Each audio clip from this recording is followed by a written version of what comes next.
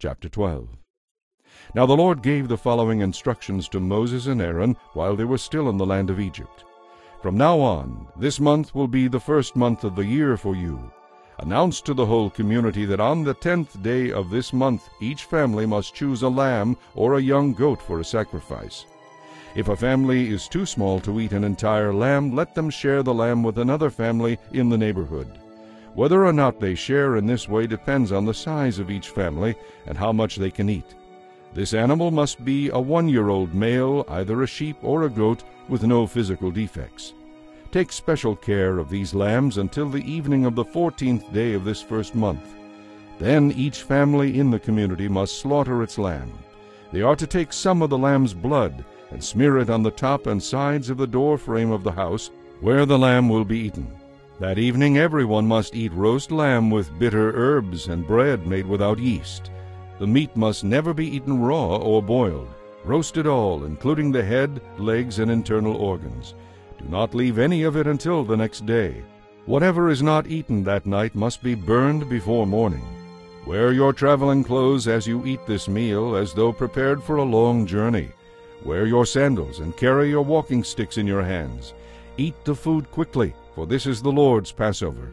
On that night I will pass through the land of Egypt and kill all the firstborn sons and firstborn male animals in the land of Egypt. I will execute judgment against all the gods of Egypt, for I am the Lord. The blood you have smeared on your doorposts will serve as a sign. When I see the blood, I will pass over you. This plague of death will not touch you when I strike the land of Egypt. You must remember this day forever.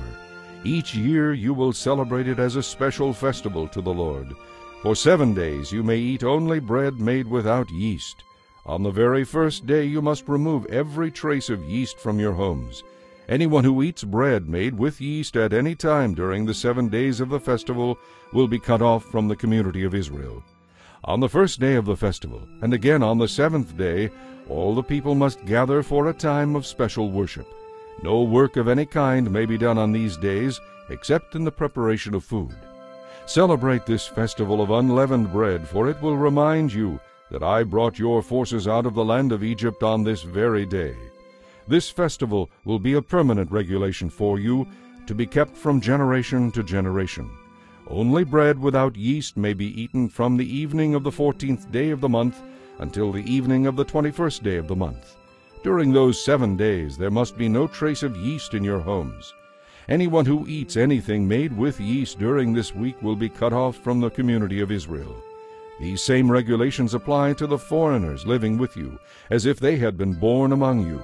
I repeat, during those days you must not eat anything made with yeast. Wherever you live, eat only bread that has no yeast in it.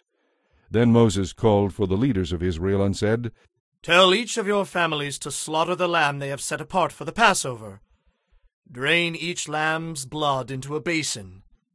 Then take a cluster of hyssop branches and dip it into the lamb's blood. Strike the hyssop against the top and sides of the doorframe, staining it with the blood. And remember, no one is allowed to leave the house until morning, for the Lord will pass through the land and strike down the Egyptians. But when he sees the blood on the top and sides of the doorframe, the Lord will pass over your home.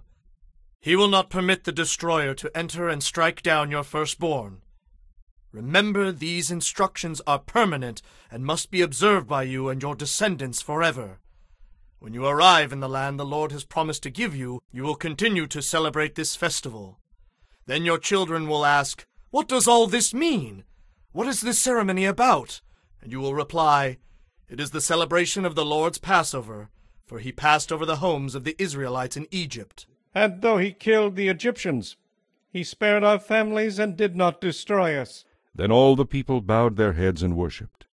So the people of Israel did just as the Lord had commanded through Moses and Aaron, and at midnight the Lord killed all the firstborn sons in the land of Egypt, from the firstborn son of Pharaoh who sat on the throne, to the firstborn son of the captive in the dungeon. Even the firstborn of their livestock were killed. Pharaoh and his officials and all the people of Egypt woke up during the night, and loud wailing was heard throughout the land of Egypt. There was not a single house where someone had not died. Pharaoh sent for Moses and Aaron during the night Leave us! he cried. Go away, all of you! Go and serve the Lord as you have requested.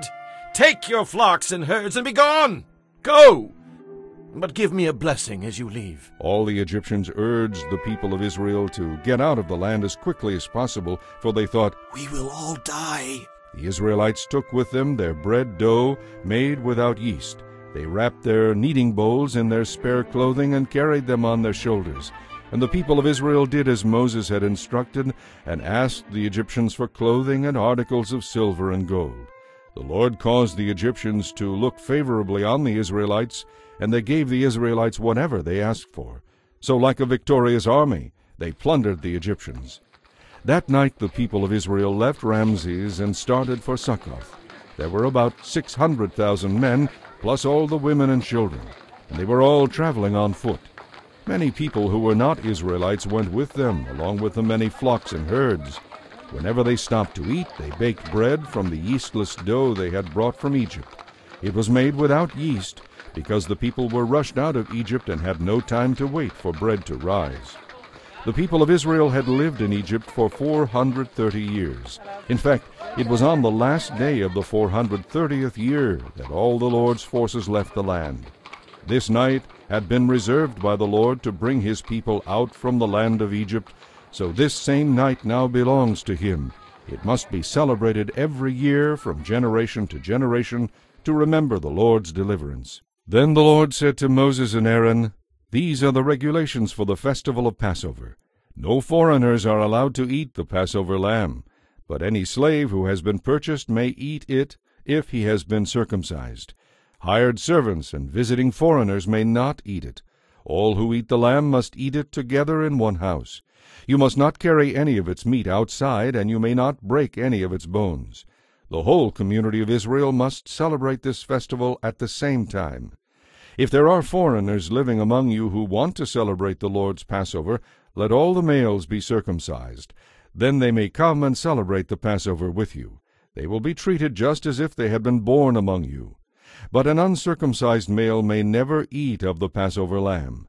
This law applies to everyone, whether a native-born Israelite or a foreigner who has settled among you. So the people of Israel followed all the Lord's instructions to Moses and Aaron. And that very day the Lord began to lead the people of Israel out of Egypt, division by division.